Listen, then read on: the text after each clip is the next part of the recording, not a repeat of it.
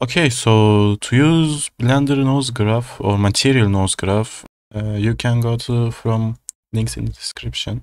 For installation, if you have Git package Git installed, you can use that link. Install from Unity, window, package manager, add package from Git URL. Or if you don't have Git URL, you can download that package, download code from there, and using add package from disk, you can choose the package.json file.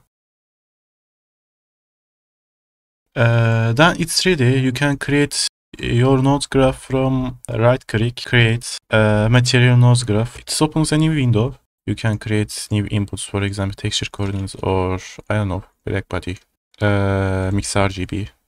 If you want the examples, you can go to package manager and you can import samples. For example, I want to import URP samples, and you can preview those samples. For example, there is all nodes. If you want to see, as you can see, you can see those samples. Or I don't know, let me see that.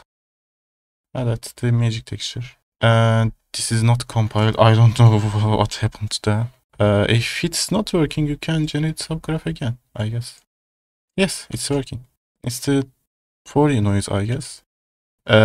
Also, if you want to use it in Blender, you can import Blender add-on. You can show in an Explorer. And in Blender, let me open first.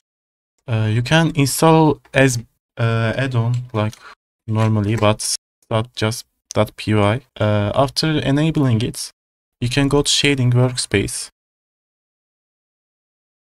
Then open the right menu or pressing N.